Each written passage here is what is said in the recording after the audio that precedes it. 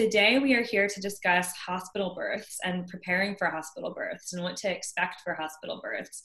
And we have a long list of questions that we've come up with that we hear frequently from our patients, but also that you've submitted to us. So we're really excited to dig in. We have a special offer for everybody through Ladybird PT for discounted birth preparation visits. So if you look into the chat box, I just entered our website where you can contact us to book that birth prep visit. And then I also gave you a code. So you're going to have a discount for that appointment if you do decide to do that. So feel free to check that out at any point throughout this process. Just as a disclaimer, we are not claiming that a hospital birth is the best or only option. We're just here to discuss that specific option because it is the right one for a lot of people. So if you hear us talking about hospital births and you're not hearing about other options, birthing center births, home births, that's not because those aren't there for you. It's just because that's not the purpose of today's conversation. I'm actually going to be hosting a birthing center birth conversation later this week. So if you want to know more about those options, please feel free to reach out and let me know. My last disclaimer is that we're going to be recording today's webinar. We can't see your faces, we can't see your names, but if you submit a question into the chat box, we might say your name when we read it out loud. So if you're not comfortable with your name being mentioned on the recording, please feel free to exit and then we can always send you the recording. And if you have to leave early, we'll also have a recording of this if you can't stay until the end. So please feel free to reach back out for that. And if you have questions throughout this whole process, drop them in the chat box. We probably won't be answering clinical questions until the end, but if you want clarification on anything, I'll kind of be scanning the chat. And I just saw Mercedes say, I don't see the code. The code is just Birth Prep 2020. So you see it in capitals, code Birth Prep 2020. So anybody else see that? If nobody else tells me you can't see it, oh no. Oh, I sent it to panelists. Okay, I'm sorry about that, y'all. Thank you for setting me straight. You should see it now. If anybody can confirm that they can see it now, that would be fantastic. Cool, perfect. Dr. Escarzaga, do you want to introduce yourself? Yeah, so I'm Dr. Bailey Escarzaga. I'm an OBGYN physician here in Austin. I am from Houston originally and did my undergrad at Tulane University in New Orleans. Hurricane Katrina hit while I was finishing school, so I ended up completing my degree in engineering in upstate New York at a random engineering school called Rensselaer Polytechnic Institute. Nobody ever knows what it is in Texas, but and then I did a master's program at the medical school in Fort Worth. I did med school myself at Texas Tech out in El Paso, which is where I met my husband. And then I did my residency training at Baylor College of Medicine in Houston. I have two kids. One is 2.5 and he's asleep right now, and the other one is 5 weeks, and you're probably going to see my husband like frantically running back and forth because he's on dad duty right now while I'm doing this. And we have like one of those like open houses. So I don't really have like a private room to go to. So I apologize if you guys hear a screaming newborn in the background. I went into OB because I love taking care of women. I love labor and delivery and delivering babies. I actually, during medical school, planned my OB rotation to be the first one because I was pretty convinced I did not want to do it. And I wanted to get it out of the way. And I attended my first birth and cried and thought it was just like the coolest thing ever. And I loved that there was like so much that you could do in terms of caring for women throughout their whole life, from teenage years to reproductive years, menopause, and that there was never, that each day was different and you're never bored. So that's why I love doing it. I go back to work next week, which I'm, a little bit of mixed feelings about. I'm excited to get back to work. I love what I do and I love working, but I am sad to leave what will be a 6-week-old. So all of my patients, I'll be right there with you talking about postpartum stuff.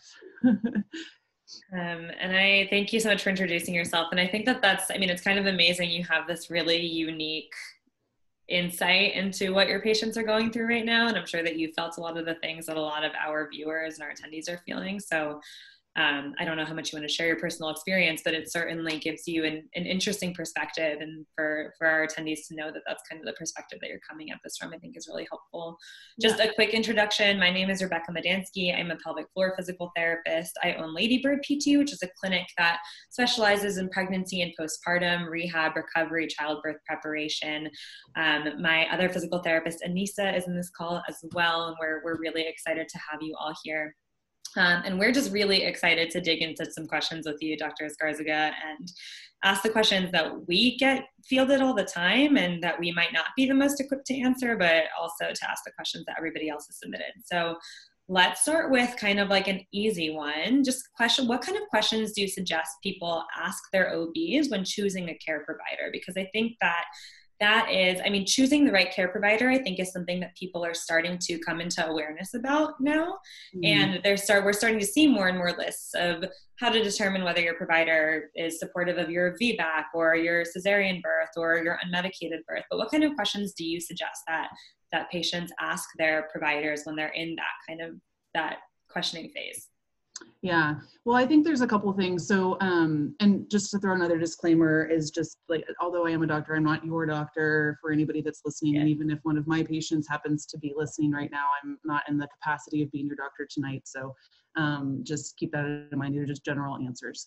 I think if you asked several OBs kind of like what is the best way to find the provider that's best for you, you probably get several different types of answers. But a general theme, I would say, talk to friends, right? And friends who are potentially going through the same things in their lives right now that you are. So if they're planning a family or have had kids, talk to them about OBs that they have felt very comfortable with and felt like well taken care of. And then, I think one thing that we all do whenever we're looking for, for example, another hairstylist or an attorney to help you write your will or whatever, you always go to friends and then you go to online sources to see like reviews. And I caution everybody about reviews with providers because I will say like 9 times out of 10, the bad online reviews probably are related to things that are out of the provider's control, such as billing and scheduling. So just keep that in mind, that providers are not the ones handling your bills or anything like that. And then typically when a provider is, and I don't want to speak for everybody, but when a provider is running super behind and you're waiting forever, just think about what might have been going on with that patient before you. Like maybe it was a miscarriage that was unanticipated, or maybe there was a complication with their post-op course or something, and they wanted to give that patient all the time that they needed. And all of us are trying to stay on time. So those are the kind of 2 things when you're looking for somebody. And then when you're actually like in the room talking to people, I think it's really important that you communicate and kind of advocate for yourself about what your needs are and kind of where you're coming from. So if, for example, you're interested in a VBAC, make that very clear from the beginning and make sure that they're not only your provider is on board with it, but their practice is on board with it, because the practice may be the one taking care of you when it comes time for you actually to deliver your baby, rather than that particular provider because they're not available that day. Or for example, if you're somebody who has pelvic pain or had a really hard time with pelvic exams in the past, like I can't read your mind, and maybe you could talk and say, is a pelvic exam necessary in today's visit? And if it's not, we don't have to do one. Or if it is, you just say like, what can we be doing? And so that it's a little bit more comfortable for me, because I've had a hard time with pelvic exams in the past. And I think that speaks volumes, because then I know what I can be doing differently to help you feel more comfortable along the way. So kind of communicating your needs from the beginning, and that really helps. I think that that's really useful insight. And I think that's something that so many of us struggle with, even as a healthcare provider myself, advocating for ourselves in medical settings, because it's so difficult to know that you're not the expert in the room, and then also keep your agency. So I think that that's a really great point to raise. And then as far as what you said earlier about asking your friends, I mean, when people reach out to me and ask me for OB recommendations, my biggest point of like what leads me to say your practice really the vast majority of the time is that my patients love their experiences with your practice. And I think that that's what speaks volumes. The reviews will say what the reviews say, but if you can talk to other people going through the same the same thing. And if you can hear their perspective on their experience, I mean, it's just so wildly helpful. And so I agree. And I think it creates a really special bond too. Personally, anecdotally, I'll say, you know, if I have a patient and then their friend starts coming to see me, and it's like this really cool bond that all of us have, because then it's like, oh, you know, this person. And I don't know, I think that says a lot from my perspective. And then also for the patient perspective, I think like if your friend who is going through something similar as you has had a great experience, like that is huge. Absolutely. And the trust that builds also, I think, is really incredible. Okay, moving on, because I don't want to spend way too much time on one question. This one is about epidurals. What is the impact of an epidural on birth outcomes? I think that there are a lot of people these days who really want an unmedicated birth, either because of fear of an epidural or the unknown with the epidural. And what I see in my practice is a lot of people who aren't sure or who are really scared of intervention, because again, we're starting to learn more about intervention. So what is the impact of an epidural? Yeah, so they, you know, for a long time, I think a lot of us have all thought that maybe that epidurals may slow down labor.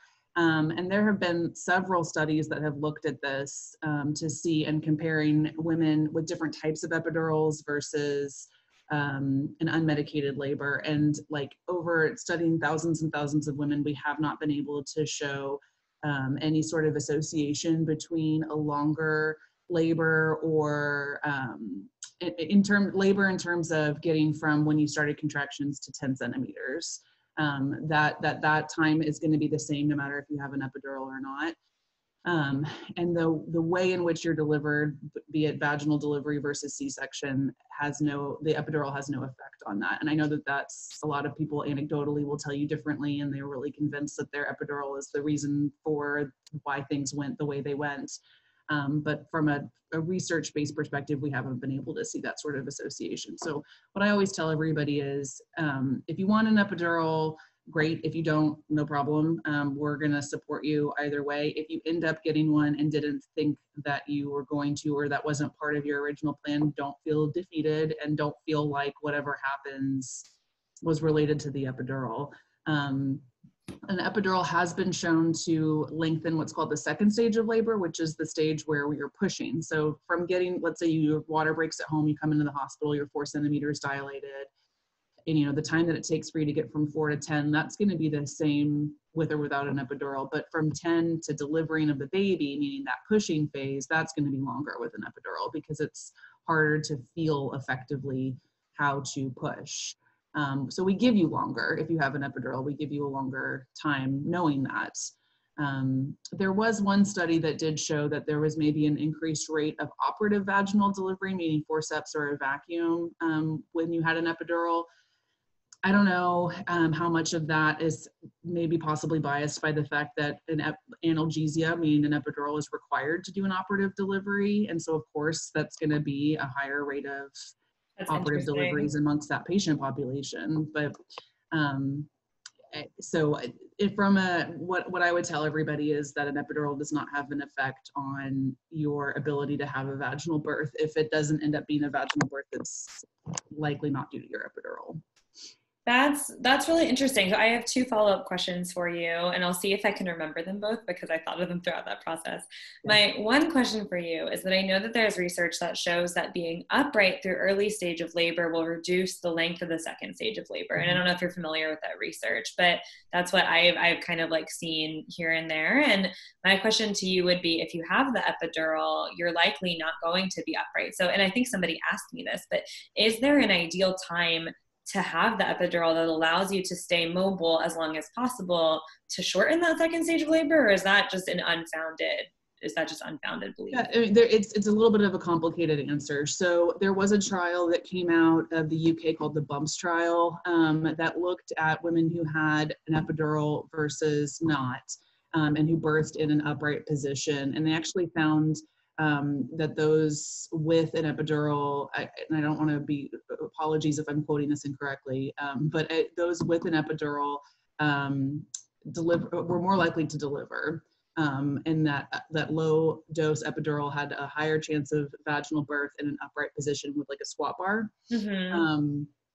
But now I'm like kind of losing my train of thought.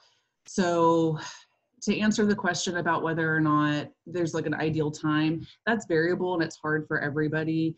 I know that's a common question that we get. So the number of centimeters you are, like that doesn't matter. An anesthesiologist can place an epidural at 1 centimeter or at 10 centimeters. The only like requirement is that you're sitting still so that they can place it safely. You can't be like, writhing around in bed and screaming. Mm-hmm. And so that's what I always tell my patients is if you think you're going to want one, don't wait until you're screaming to ask for it. But in terms of effectively getting a vaginal birth out of it, that also can still be at any time. I think that the mobility part of it is very valid. And I think some people like their water will break at home and they're not contracting yet. And they come in, they're like, well, I'm going to want an epidural. Should I go ahead and get one now? And I always say no, that you should wait until you're actually really feeling something. So it's kind of this fine line between we want you feeling something, but we don't want you screaming. So not at the very beginning or right. Like when it's like, you'll know when it's before too late. Right. Yeah. It's very clear having just had a child myself. Like there was a transition point where it was like, okay, now I got to get one. Right. But we want you to be able to get up and move around because movement during early labor has been shown to help improve outcomes. We don't want you laying around in the bed, but also know that if you get an epidural, your nurses are not just going to let you lay there. Like they're going to be in every 20 to 30 minutes, flipping you from side to side, trying sitting up positions. Like they're going to try to get you moving around, even though it is in the bed. That's really interesting because a fear that I hear from a lot of my patients is like, I get the epidural and I'm just laying on my back then for the rest of this. And so right. I think that hearing that labor and delivery nurses are getting you moving is really fantastic, and also a perfect segue into our next question, which is what kind of laboring positions are available to you if you have an epidural? Because I will talk to people about a squat bar and make sure that you talk to your provider that that's something that you want, make sure it's something that you can have and supported sideline. But what kind of positions are typically supported in a hospital setting after an epidural? Yeah, so you will be in bed, and that is the one thing once you have the epidural that you have to keep in mind. But they'll switch you from left to right. They'll use a peanut ball. They'll sit you up in what's called high Fowlers, which is where you're like as if you're in a chair position, but in the bed. And sometimes we'll do hands and knees because of fetal indications, meaning the baby's heart rate is dropped and we're trying to get the baby off of your big major blood vessels to help increase blood flow. And we have to help you get into that hands and knees position because the epidural kind of makes you dead below the waist. It's like a dead weight. But that's also a possibility too.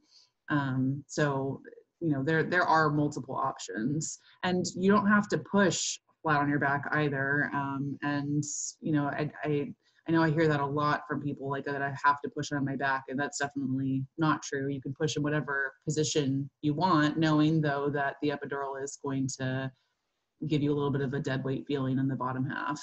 The other caveat that I mentioned to that is that if there is a rare emergency called a shoulder dystocia, which is where the baby's head comes out but the body does not, and there's certain maneuvers that we have to do to help facilitate getting the rest of the baby out, the most ideal position for you to be in at that point is called lithotomy, which is where you're on your back with your legs up in the stirrups. And I think that might be where some of that comes from, where it's just like, well, the provider is more comfortable with you on your back. But like, I will tell you, at least myself, my partners, and most newer OBs who are trained in the past, 10, 15 years, do not feel that way. We're happy to have you push in whatever position you want, as long as we're able to quickly get you to your back if an emergency arises. That's really fantastic to hear, and I'm sure is really comforting to a lot of our attendees as well, because I think that is kind of a myth, and it's in talking to my patients who specifically birth with your practice, that's not something that they've experienced. And I don't know every OB, nor have I don't have a relationship with every practice, but that's really helpful to know. Maybe that is kind of where that myth comes from. One more question, this is just for my own clarification, after an epidural, can they support themselves with their upper body into a squat position with a squat bar after an epidural? Yeah, I right before I went out for maternity leave, one of my patients delivered with an epidural, delivered with the squat bar, and pushed with the squat bar the whole time. And so you have all of your upper body strength, you know, none of that's affected by the epidural, and they'll position the bed in a way where you've still got back support, like, Okay. so your back is here, the back of the bed is here. So this is like bed and you, and then there's a squat bar here that you're leaning onto with your hands. So you're not doing a pull-up, you're leaning onto it. You're leaning onto it, yeah. Okay, that makes sense. That makes sense. Okay, that's helpful to know.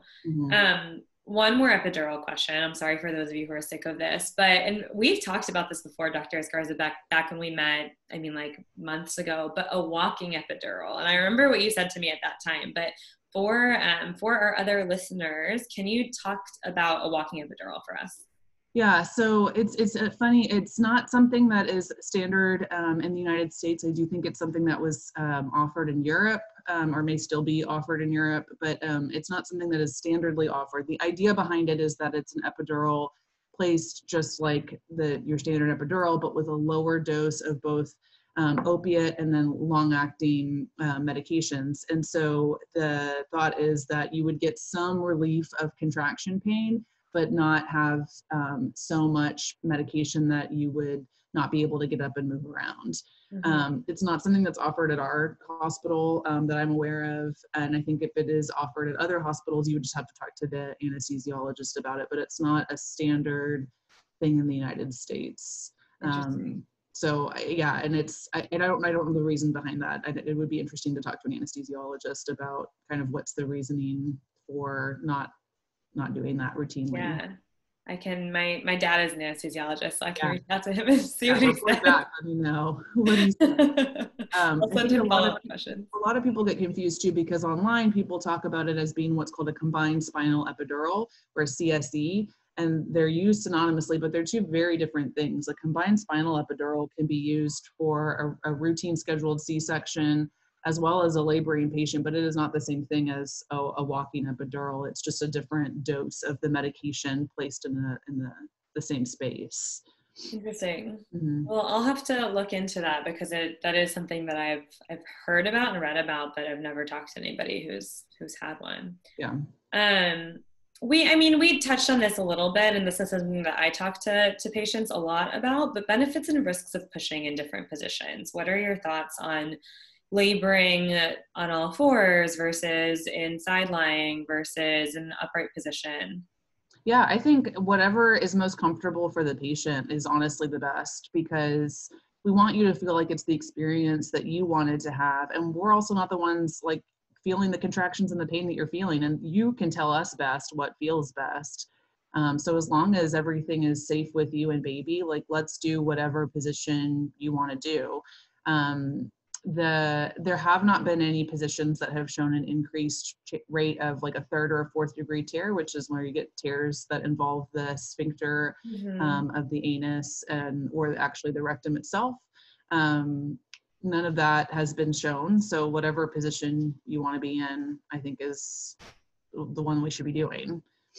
I remember reading, there are two articles that I feel like are relevant to this. I remember reading one by the Royal College of Midwives that found that directed pushing had a higher association with grade 3 and 4 tears versus patient-led pushing. Is that something that and again, like, I don't know if that is tainted by the fact that if you have an epidural, maybe you need more directed pushing and you can't feel as much what's happening. Do you have any thoughts on that? Yeah, I typically do directed pushing with my patients, but it's fine not to. I think that anytime there's a study, there's probably like an equal and opposing study available.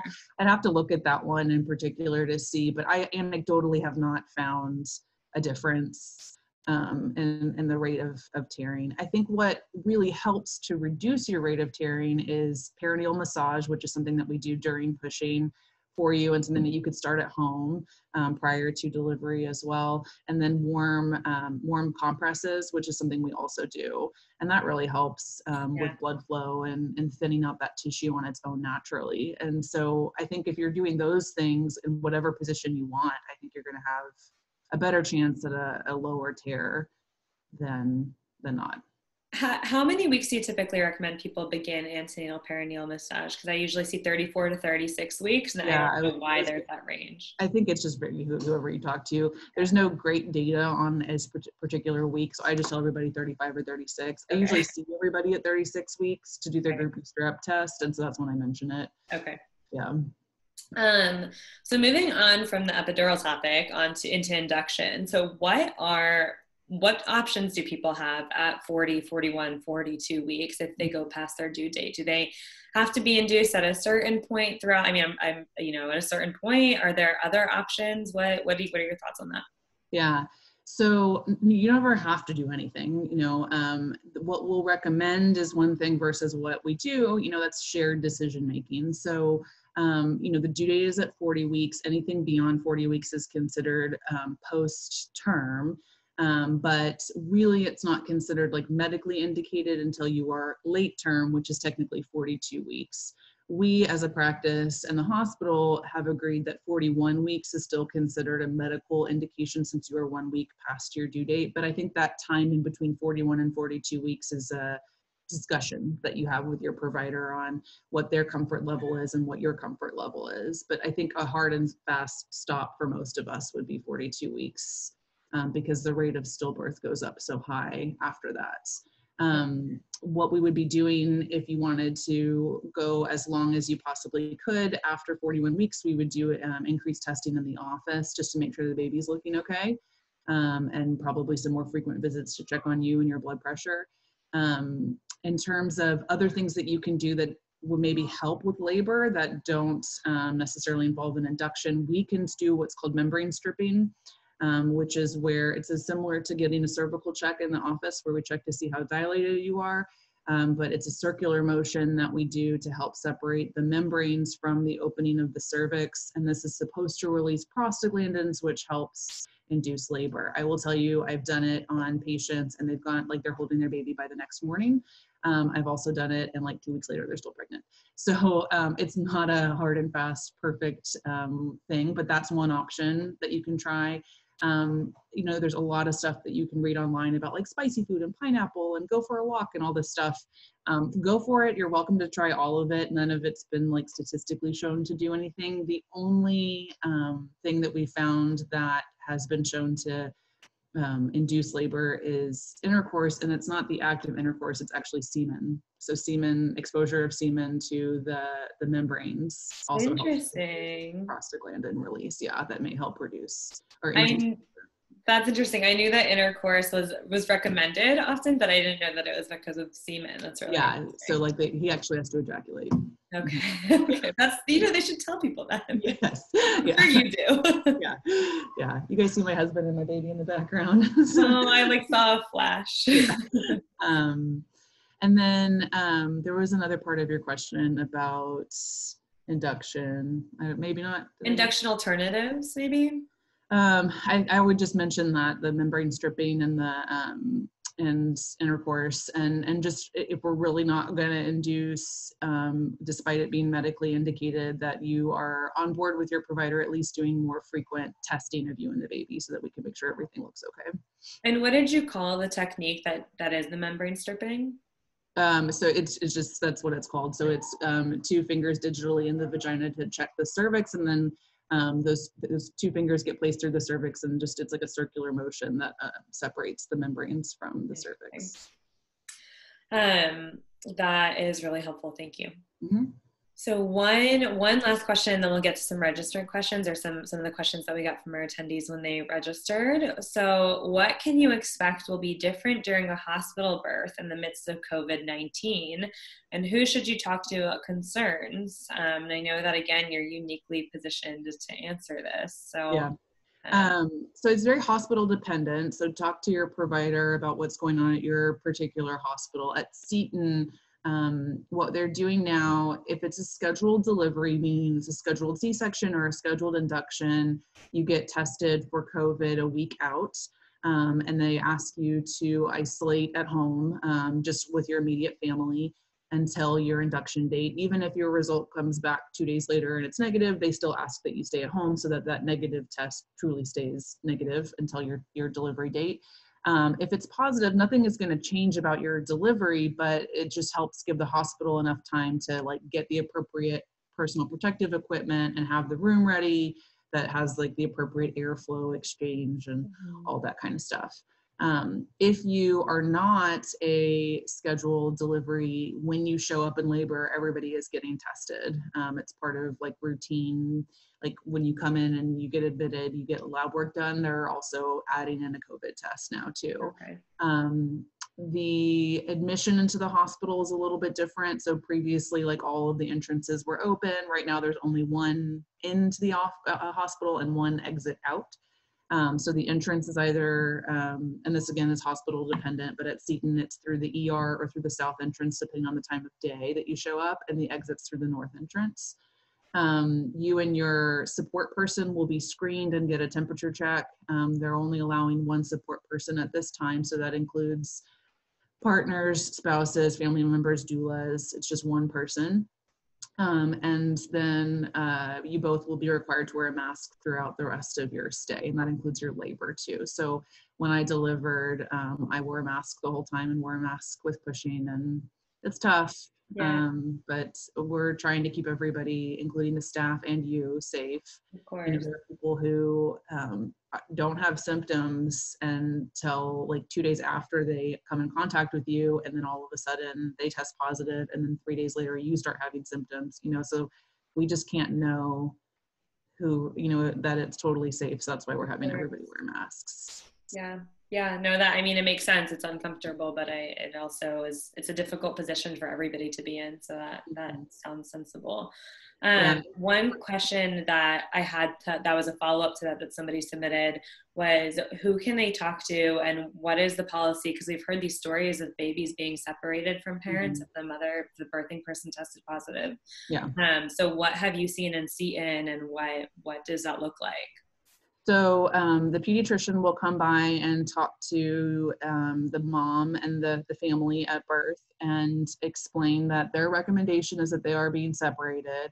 You obviously always still have a choice. It's your baby, so you could always say no, but they will request that if you are going to continue to have the baby in the room, that you agree to be 6 feet away from the baby unless you are actively breastfeeding. And when you're breastfeeding, you have to be wearing a mask, and you know, really good hand washing. They kind of have like a little bit more of a strict routine for you in the room, but that, you know, so you always have the option to do what you feel like is best for you and your family, but they're gonna really want you to be wearing a mask and washing hands well and limiting exposure as much as possible. Sure. Otherwise, yeah, they're separating mom and baby, which is just heartbreaking. Yeah. You know, I know, and it breaks my heart too. I mean, it's so hard, but I think that for a lot of people, knowing that they have the final say is different than I think the stories that we've seen portrayed in the media, where it does seem like they're not given a choice, and not that that's an easy choice to make in any way. Right. That sounds perfect. Well, and this is only for patients that test positive, by the way. This isn't for like all. This is like if you are COVID positive. And my argument, and this is just, you know, again, this is, I'm not a doc. Yeah, I am a doctor. I'm not your doctor right now. My argument is you're about to go home with them anyway. You know, like I get it. I 100% get it. They're looking out for the safety of the baby, but it makes me really sad. Yeah. No, that's, I mean. Yeah, I know. Agreed. Yeah, that's really hard. It's really, I guess that's if you needed further motivation to quarantine prior to birthing. But I do want to take that as an opportunity to say, and I know you guys are going to have like a birthing center and home birth discussion maybe another time. I still think the hospital, this is obviously, I have to say this, I'm a physician, but I still think the hospital is a really safe place to have your baby because you're still always given access to anesthesia and NICU. Please do not let COVID be the reason that you would change your mind about a hospital birth. If you don't want one, that's your choice. But if you were going to have one and now you're thinking you shouldn't because of COVID, please don't let that be the reason, because I still think the hospital is the safest place. I think that has to be very comforting to a lot of people, because I have had that conversation with a lot of people recently, and I know that it's a stressor that you couldn't have planned for if you got pregnant 6 months ago. And so I got pregnant in September. Right. Yeah. So I think that just hearing that, I'm sure Mm-hmm. is really comforting to people. Mm-hmm. Okay, so we're going to move on to questions that you all submitted when you registered. And again, if you need anything clarified, if you have any questions about anything that we've spoken about so far, please feel free to comment in the chat and just let us know. One question, this one we kind of already touched on, the ideal time regarding dilation to wait until requesting an epidural. And this person specifically was saying that they're scared to request it too early, but they're also scared that waiting too long, they won't be able to have it. And the specific concern was if you request it too early, that could lead to a cesarean birth. Yeah. So we haven't found that requesting it like too early leads to a C-section. So that's not a fear that I think that you should be worried about. I understand the fear, but I don't think that that's something that will happen. I think you should wait until you are starting to feel something, but you're not in so much pain that you're screaming. But the number of centimeters you are is not anything that is related to it. That is helpful. Another question was best way to communicate that you do not want a synthetic oxytocin, pitocin induction and alternatives at age 39, as well as how long is it safe to wait after your water breaks for induction? Yeah, so if you don't want Pitocin, just tell your provider, say, I don't want Pitocin. It's really helpful to make a birth plan, help prior to your delivery, and to go over that birth plan with your provider in the office before labor has ever started, so that, you know, you guys can discuss like what is your concern with it, and that way everybody's on the same page. And then when you come into the hospital, bring your birth plan so that your nurse is aware of it as well. And then just in case your provider isn't the one there that day and the on-call provider is taking care of you, they can go over it as well too. In terms of after your water is broken, so the concern is if labor is prolonged with ruptured membranes, which is the medical term for water being broken, that there is a higher risk of infection the longer the labor lasts. So typically we do recommend starting Pitocin once your water is broken so that we can have delivery to help reduce your rate of infection. However, that obviously is a shared decision-making thing as well. And as long as you are looking okay and baby's looking okay, we don't have to do that. In our practice, we just ask, you know, we'll have patients will call from home to say, hey, my water broke, do I have to come to the hospital? And no, I mean, as long as you're feeling the baby move and you're not bleeding, and you don't feel like you want to come to the hospital yet, that's fine, you don't have to. But we do ask that within 24 hours you come in just so that we can check on you and the baby. And that's something that is also dependent upon whatever practice you go to. So that's something to talk to your provider about. Can you just expand a little bit on Pitocin and inductions for our viewers who are not familiar with that? Yeah, so induction is when we start labor for you, whether it be because you want it, you just electively chose to get induced, or because there's a medical indication such as high blood pressure or the baby's not growing well or whatever the case may be. And the way that we induce you totally depends on how dilated you are to start. And ultimately, Pitocin usually becomes a part of the induction process. So let's say you're not very dilated in the beginning, we'll do something what's called a Cook balloon. And I always tell everybody, don't freak out by the word balloon. Like everybody imagines it's like a child's balloon. It's not like that. It's just a catheter that gets inserted through your cervix and it helps kind of stretch it mechanically open. And then at the same time, you get a medicine by mouth that helps soften your cervix and start contractions. And then after a while, the balloon comes out, and then usually that's when we start Pitocin. Or if you're like already 4 centimeters dilated from the get-go, we may just start Pitocin. Mm-hmm. And that's just a type of medicine that goes through the IV that helps mimic contractions that your body would naturally make. It's just sort of forcing your body to go into labor because of whatever reason we're deciding to do the induction. So that's kind of what it is and why we're doing it. That's perfect. Thank you. Let's see. One other question is, I have pelvic girdle pain, which sometimes causes sharp shooting pains on my pelvis. What exercises or therapy should I be doing to strengthen this area? And what position should I consider for labor? I know that we talked earlier about me answering this question, but do you have any thoughts on this? Again, I think the positioning is, you know, kind of based on whatever is most comfortable for you.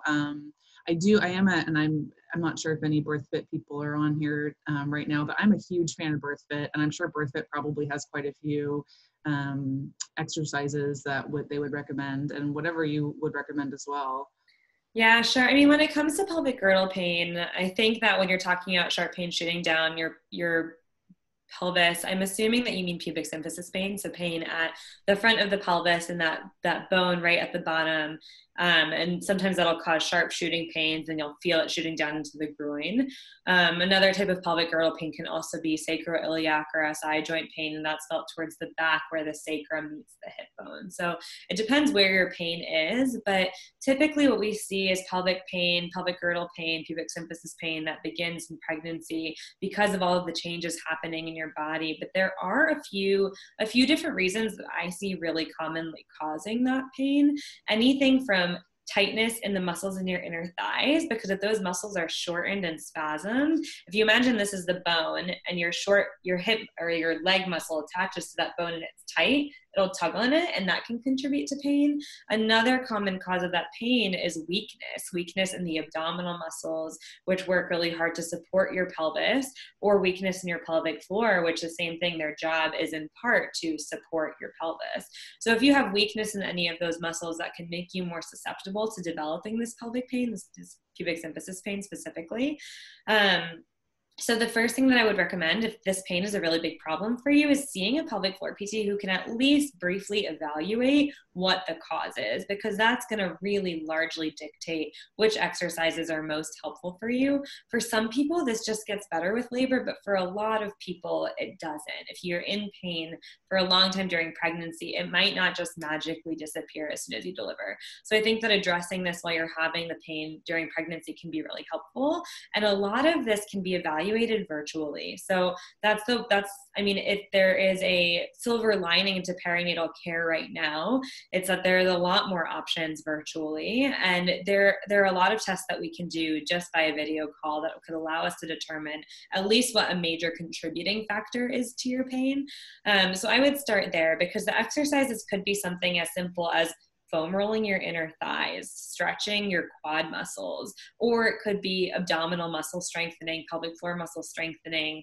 I talk to a lot of really fit, active people who don't know how to keep their core strong during pregnancy, so they just avoid that area altogether, and that can make you susceptible to developing this kind of pain. As far as positions to consider for labor, like Dr. Escarzaga said, it really comes down to what feels good for you. However, what I hear frequently from people who have this type of pubic symphysis pain is that positions, and typically when you have this pain, asymmetrical leg positions can be really irritating. And so if you are in a butterfly position, or if your legs are crossed, that can irritate that pubic bone and cause more pain. So oftentimes for laboring, I'll suggest positions like side lying, where your upper leg is supported so that you're in that neutral position with your legs parallel to one another, or on all fours, because same thing, on all fours, your legs can stay relatively parallel without having to be in that lithotomy position, that position with your knees splayed. But it really comes down to what feels best for you. Yeah. How do you feel about like a belly band? Would that help at all, do you think, with pelvic floor or pelvic girdle pain? Yeah, it totally can. If the cause of the pain is pelvic floor muscle or abdominal muscle weakness, a belly band is basically just acting as your abdominal muscles, right? It's providing a brace for what your core muscles might be too weak to support. So that's one thing that I'll have people try, and you can kind of try that right off the bat, because no harm, no foul if it doesn't work. And belly bands aren't typically extremely expensive, so you can usually find a relatively affordable option to try that. And if you're wondering if it's going to help, another thing that you can do is just take a big belt, or like a tie or a scarf even, and tie it really tightly around your hips, not around your belly, but specifically around your hip bones, because that's what an SI belt would do, which is what I would probably recommend people start with. And you can kind of test it. If that works, that could mean that it's worth investing in an SI belt. But a belly band is also a good option. I love belly bands. And for some people, they feel great. And like, if it feels great, that's great. For other people, it feels terrible, which is why I'm always like, try it. If it feels good, great. And if it doesn't. Yeah. One other question is, what should people know about eating before, during, and after birthing in the hospital? That's a great question. Yeah, so it's funny, where I trained in Houston, like you weren't allowed to eat anything at all, and I just think that's terrible. So what I always tell everybody is, don't eat anything that you are not comfortable with seeing come back up, because labor tends to be kind of barfy, and so maybe some light things like popsicles or whatever, maybe not your most favorite meal in the entire world, that is going to ruin it for you. But whatever you want. Once you have an epidural, the anesthesiologist is going to prefer that you stick to kind of more clear things like broth and popsicles and juice, because the concern is, if for the unlikely event that we would have to go for an emergency C-section and your epidural is not working well and they have to convert to what's called general anesthesia, which is where they place a tube down your throat and breathe for you, they intubate you, there is a risk of what's called aspiration pneumonia if you have a full stomach at the time that they are trying to intubate you. So that's why they would rather you be on just kind of clears. But if no epidural or prior to an epidural, whatever you want.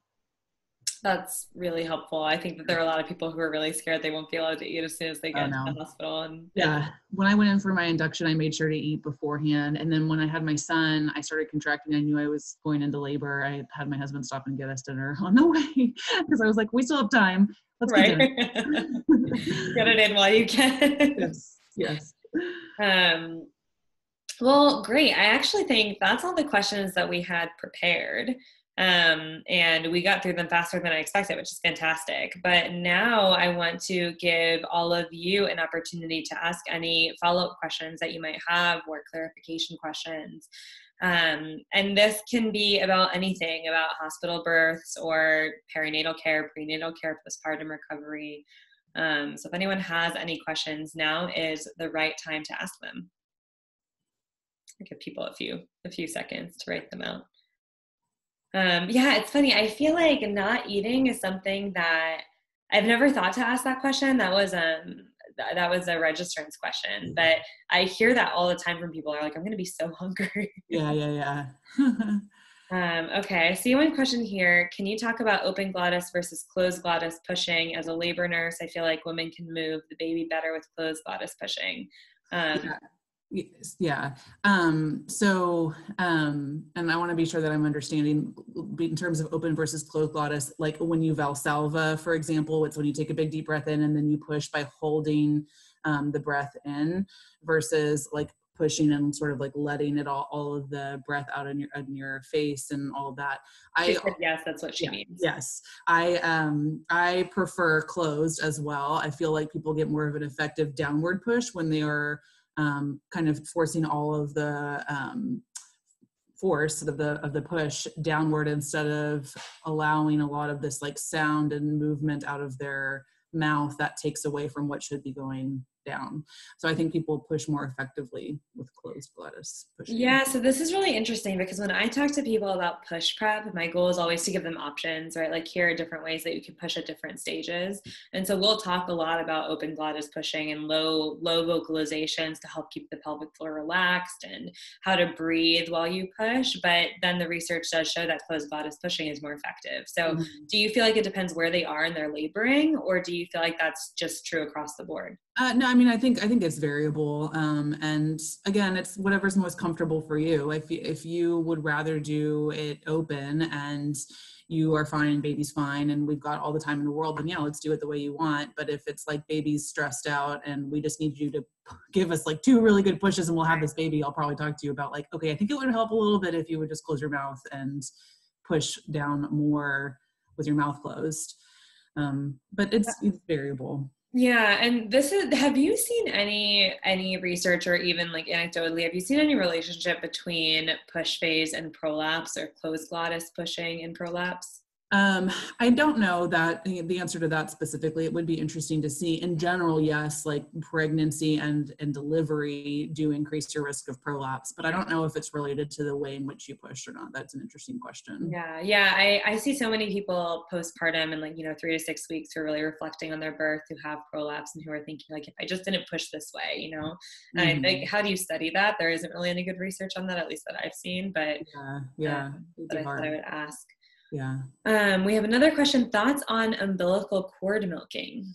Yeah, so we do delayed cord clamping. Whether or not, you milk the cord, the thought is that we're allowing to get more of the blood to the baby. And that helps increase like red blood cell count and helps decrease bilirubin levels, which helps reduce the rate of neonatal jaundice. So there's a lot of really good research to show that it's that delayed cord blood clamping is what we should be doing as standard of care, which is what we are doing. And milking, I think, is just a preference of the provider. So it's something that we do routinely do. And I think if you want to just be sure that your provider's doing it, just make sure that you ask them.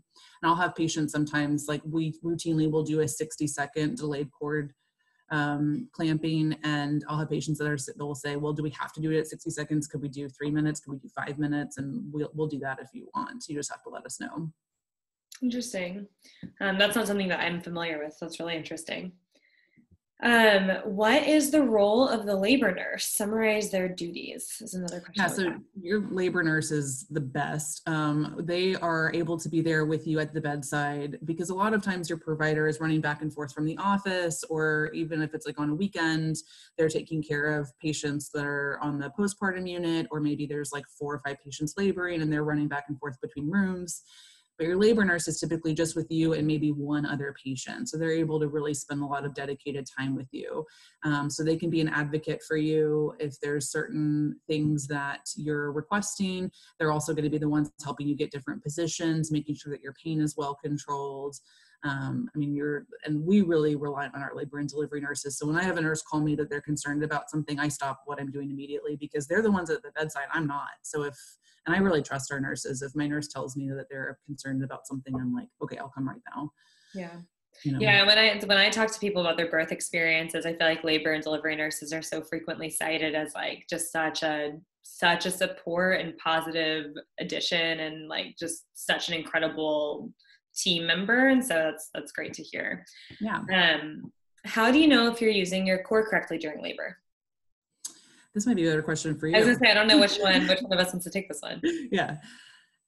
So I think that when I talk to people about pelvic floor and core strength throughout pregnancy and labor, people will frequently say like, I need to strengthen my core, I need to strengthen my pelvic floor for labor.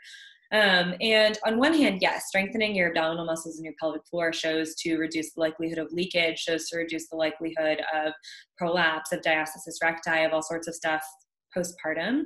However, we don't necessarily need core and pelvic. I mean, we need core and pelvic floor strength, but your core muscles are not the thing that's pushing your baby out. Like Dr. Escarzaga was talking about earlier with that open versus closed glottis pushing.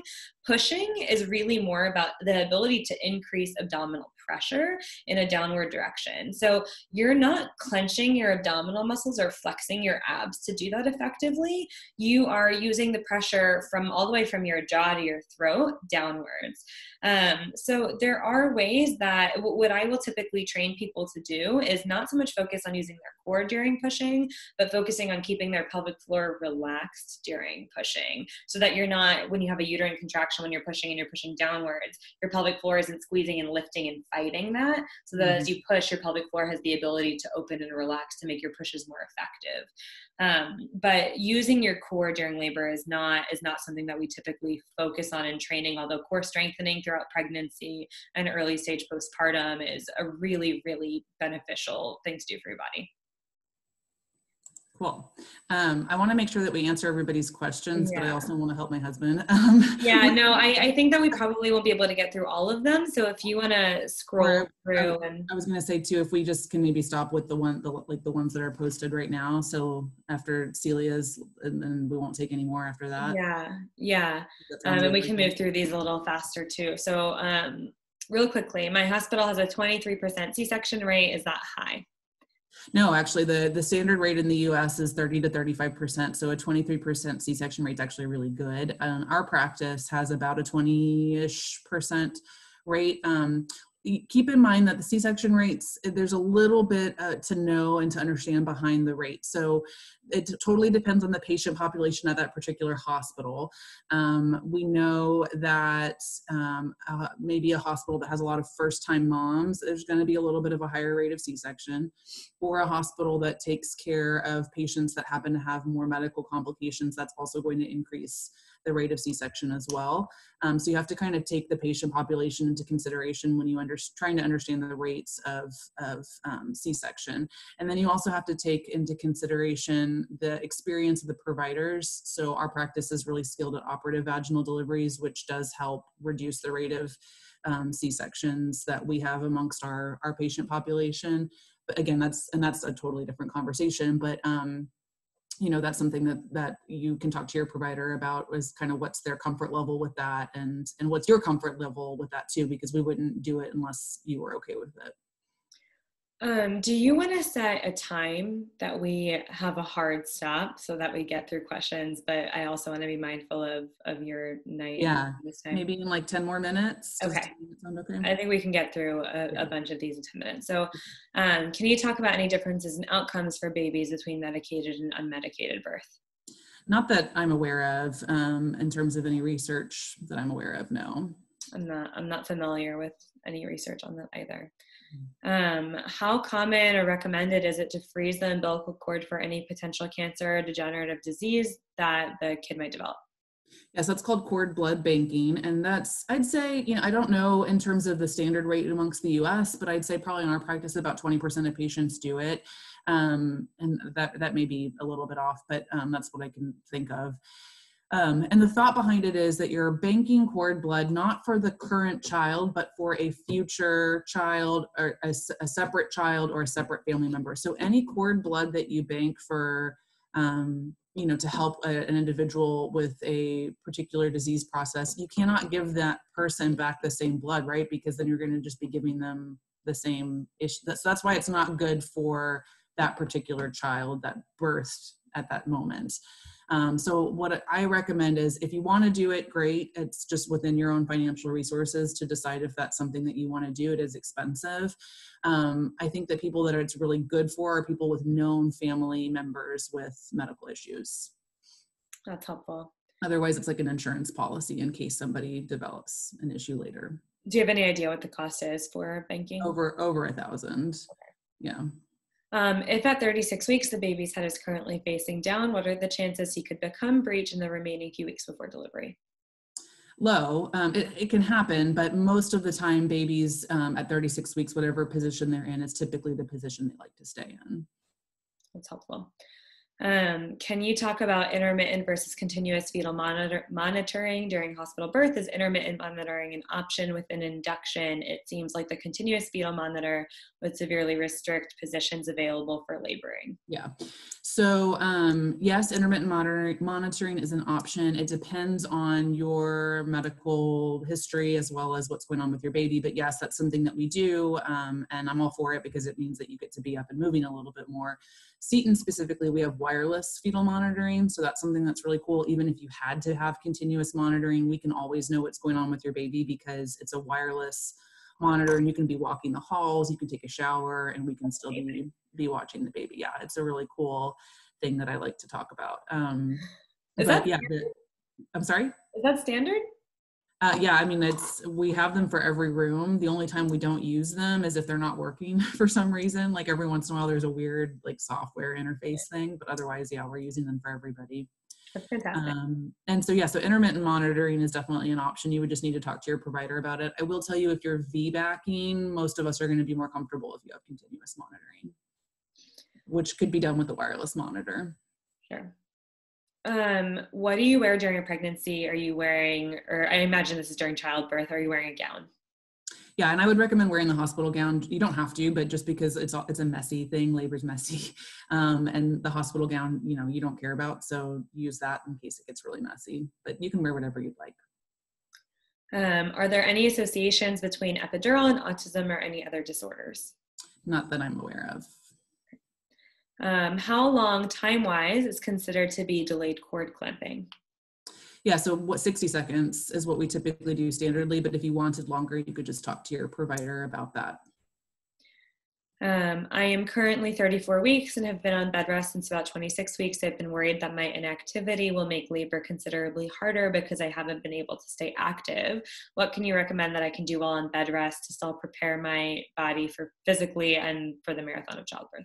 Yeah, this is a tough question to answer, not being your specific provider. So I would just say talk to your provider to find out what they specifically mean by bed rest. Like, did they just mean like modified activity? Did they mean pelvic rest?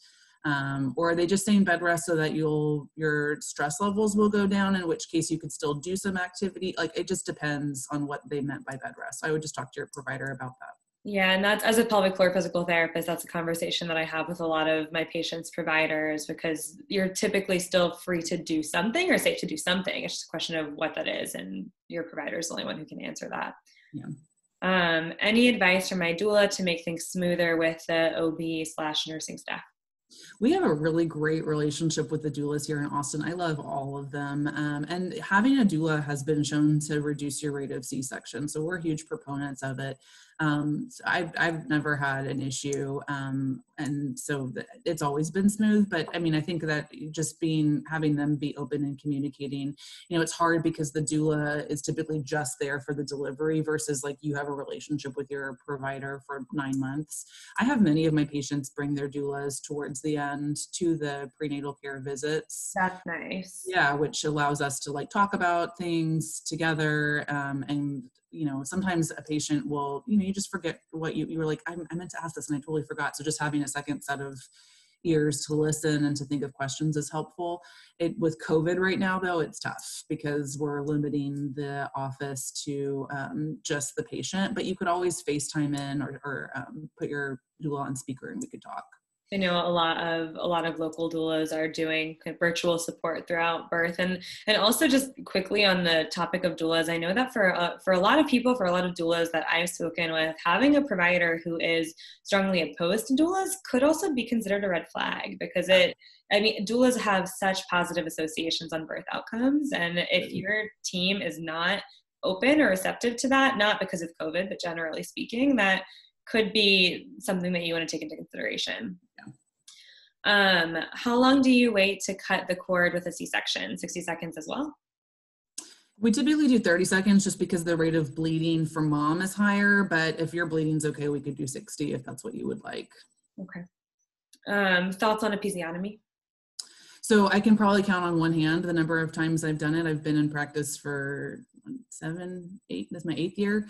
It's very, very rare. The times that we do it are for two things. One is if you are pushing well, but baby's stressed out and we're just trying to get the baby out quickly.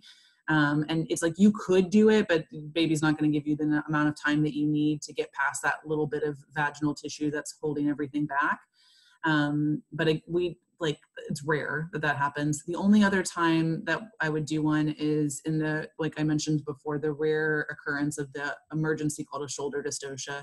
And that's where we would cut an episiotomy to make space for our hand to be able to go in and get the shoulder that's stuck, or the opposing shoulder. But again, it's super duper rare. So it's not something that's routinely done. That's pretty incredible, because I know that episiotomies used to be a lot more common. And so I know. Hearing you say that is like really quite fantastic. Yeah. Anything you suggest in preparing for a husband who thinks you'll pass out during labor? Oh, no, I don't. I'm sorry. It's like, just have them try to sit, during a lot of it and like face you instead of facing down towards where the action's happening. I'm sorry. That's horrible. But when it's his kid, I think he's probably going to be able to handle it a little bit better than you think. Probably. Yeah. Okay, our last question of the evening. How common are stillbirths? My provider won't stop talking about it and it's stressing me out. I'm having a really healthy pregnancy and I'm 38 weeks. Not super common. It totally depends on your medical situation. You know, if there's something else going on with you or with baby, then that would increase the risk. There's certain things that we know increase the risk. For example, high blood pressure, diabetes, inadequate fetal growth, history of a prior stillbirth, things like that. But it's not super common. And I'm sorry that that's happening, but it may be coming from a place, you know, there's always two sides to every story. It may be coming from a place where the provider had a bad outcome and is just being a little bit more anxious or concerned. I don't know. And I think that maybe a good question to ask your provider is like, what sort of testing could we be doing to help, like, be making sure that everything is okay? Like, what could we do to be reassured that I'm not at risk for this, and just maybe try to get a feel for why they're so concerned. Yeah, that's difficult. Yeah. But that's great advice. Yeah. Was there anything in this Q&A that we didn't go over? Oh, God. That's all the same. Oh, there's some are different, but some are the same. Let's see. There are possibly, I mean, these might be too many considering our time. I know that you wanted to be off by around now. I can answer. So best books for pregnancy prep. I really like the book Expecting 411. And there's also a book called Expecting Better that I really like. And then, so the thoughts on the 40-week study, that's actually a 39-week study. It's called the ARRIVE trial. I'm a big fan of the ARRIVE trial, but it's also one of those things that, you know, it's a shared decision-making. So the study came out in 2017. It was a study that was done over thousands of women at multiple hospitals here in the US. And what they did was they split women into two groups, a group of women that got induced at 39 weeks and a group of women that just waited for spontaneous labor. And all of these women were first-time, low-risk, healthy moms. And they looked and, you know, they just induced or waited for spontaneous labor. And what they found really kind of blew everybody's mind. For the longest time, we used to think that induction increased the rate of C-section. And this actually showed that induction amongst this study was had a lower rate of C-section.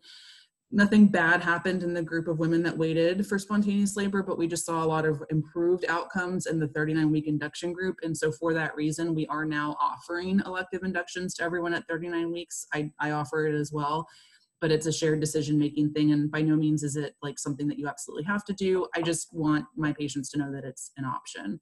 The reason that we think the C-section rate is lower is there is a thought that beyond 40 weeks, the placenta is no longer perfusing as well. And when placental perfusion decreases, that means babies may not tolerate labor as well because they're not getting as much oxygen and blood supply.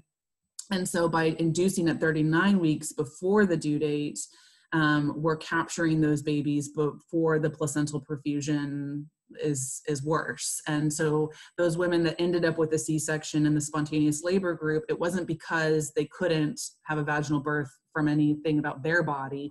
It's because the baby wouldn't really let them ever get there. The baby was too stressed out to allow for a vaginal birth. And so the thought is that inducing at 39 weeks, those women that subsequently went on to have a C-section, maybe they wouldn't have by getting induced while the placenta was still perfusing well. So that's where the study is coming from, and that's what we're talking to patients and offering. But again, it's totally your choice and not required by any means. And also maybe not always an option depending on what's going on with the hospital, like the acuity of labor and delivery. If it's a really busy day, they're not going to put in an elective induction when there's 10 medically indicated inductions that are scheduled for that day, or if there's a bunch of spontaneous laboring women coming in, the elective inductions are going to get bumped. So there's things to know about that. That's interesting. I haven't heard of that study, so I'll have to go find it. Yeah. I think that these other questions we've actually already answered, with the exception of the last one that I think just came through. Is any real risks waiting for spontaneous labor after 41 weeks if the placenta looks fine via ultrasound? Yeah, so looking at the placenta via ultrasound is not a perfect science. What we would do to look and make sure that everything's okay is what's called a biophysical profile, which is where we do an ultrasound to make sure that the baby is doing things that we want the baby to be doing, such as breathing, moving, and making adequate fluid. If those things all look fine, I think it's reasonable to push out to 42 weeks, but that would be, I am not personally comfortable beyond 42 weeks. I don't know many providers who are, but that's a decision that you would have between you and your provider. So it's not necessarily that we're looking at the placenta, it's that we're looking to make sure that the baby's doing certain things. And therefore, if there's one of those things the baby's not doing, the thought is the placenta is not perfusing as well. So the baby's not making adequate fluid or moving as much because the baby's stressed because they're not getting enough oxygen. That's interesting. It's helpful. Yeah. Well, thank you so much. We will cut off Q&A here. Thank you so much for your time and for sharing all of your experience with us. I know that everybody in the viewers really, really appreciates it. And I really appreciate it. I learned a lot. So thank you so much. And thank you to your husband and your family for giving us your time too. I see him. He's wearing her. He's like a baby carrier. He's wearing her. But thank you. And thank you to all of our attendees. Thank you all for being here. Thank you for your participation.